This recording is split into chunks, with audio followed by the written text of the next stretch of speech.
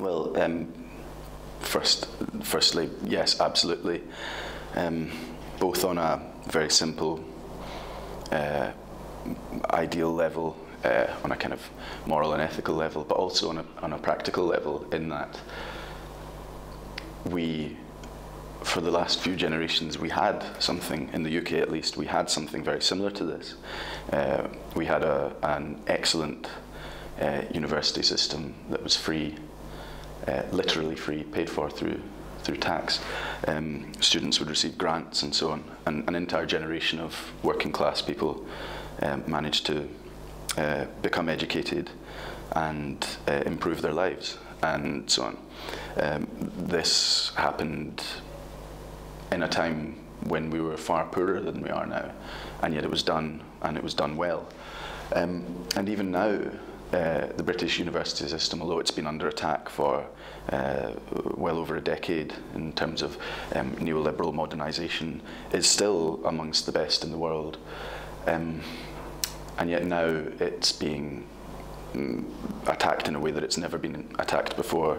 The government we have now are basically selling off the universities, allowing competitors to come in from all over the world, especially the US, where they have sort of massive, low-level, profit-making universities.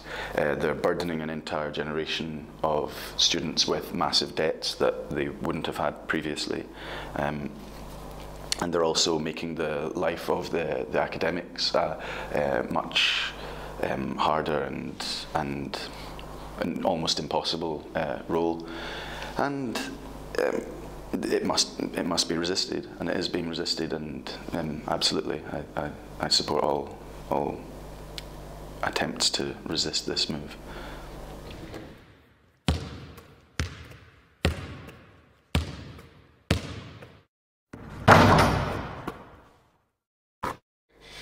Yeah, well, Olympics are interesting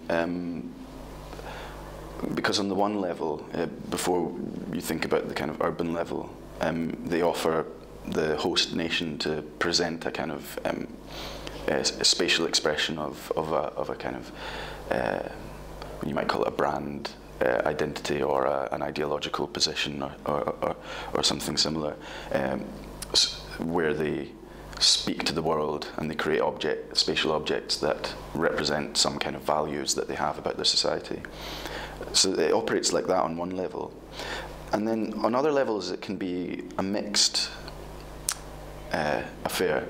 Some Olympics are known for being very helpful to their cities. A good example would be Barcelona in 1992, where the government invested heavily in infrastructure, and the general consensus is that it did improve the prospects of the city. In London's case,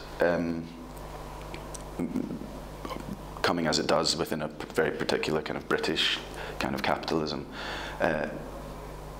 it's taking place in an area, a very large area that was very poor, and there has been massive public spending upon the Olympics, but only up to a certain point. So the Olympics has been used as basically a regeneration catalyst, whereby they build the stadia, they create the parks, but they also sell off large areas of land to private developers in order to create new neighbourhoods and so on. What this is all doing is vastly accelerating the increase in housing prices that was already happening in that area due to artists moving in and kind of creative gentrification, as it's described. The Olympics has massively accelerated that process. House prices have gone up. The new neighbourhoods that are being built are completely out of the reach of the people who were living there. And in fact, in the areas around the Olympics, there is massive foreign investment in property as well, coming in from China and India and various places. And so people who have been living in these neighbourhoods are being pushed out further and further. The Olympics in general is sort of tied to massive commercial development as well. There's one of the main things that even allowed the Olympics to take place in London was the creation of a mega mall called the Westfield, and so it's a very kind of, in a very British way, it's a very cynical, essentially a gift to private developers and investors from the government in the shape of a spectacle, disregarding whatever branding of the UK it might have, or what effect of branding the UK it might have worldwide, basically.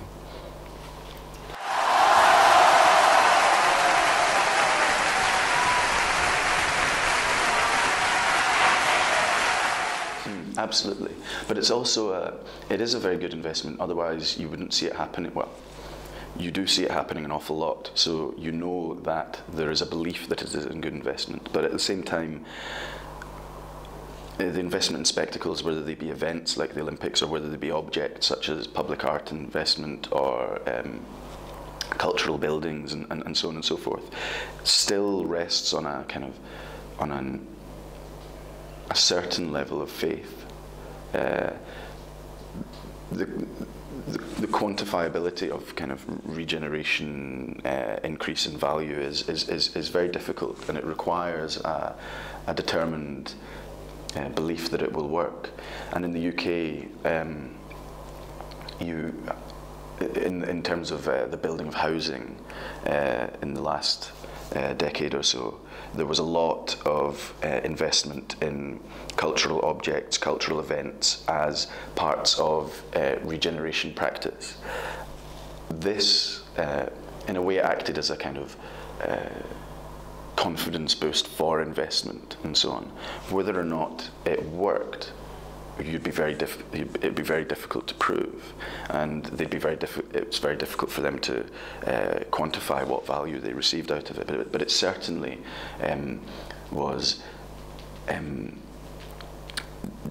definitely invested in on many levels by those who are looking to say build housing for build private housing or regenerate neighbourhoods and so on and so forth, right up to, of course, things like the Olympics, which are on the level of the state as a whole, and so on. So it's a kind of, it works in two ways, because it's surprisingly unquantifiable for something so profit-oriented, but at the same time it's something that is seen as necessary and has been done an awful lot for whether or not it's been a positive thing in cities, which frequently it hasn't. Often it's completely superfluous and, if not, damaging to a local area.